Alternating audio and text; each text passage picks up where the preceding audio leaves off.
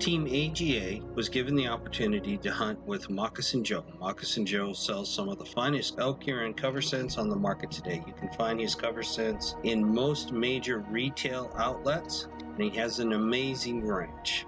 He invited us out in an attempt to harvest the first elk to be shot with a modern pneumatic sporting rifle.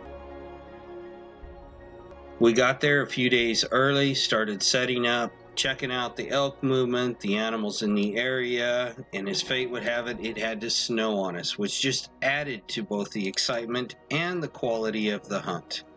It was cold but clear, some amazing scenery as you can see here, and the crew had a great time.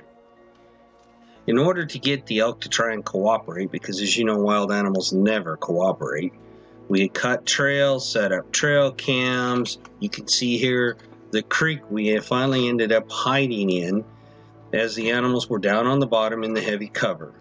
It was cold, it was muddy, but there were smiles on everyone's face as we attempted to do this. As the day of the hunt approached, we thought we had everything ready to go. We had cameras set up, we had people running around, we had people running up and down the trails to try and mimic the elk, to make sure we could try and get the elk on camera, and then we set out to do the hunt. The morning of the hunt, on the right-hand side, we have the hunter, Jacob, Team AGA, his first ever large game animal that he had hunted. On the left, you'll see Nick, Airgun adventurer. In the back, we have team member Jeannie and team member John. From there, we head out into the woods.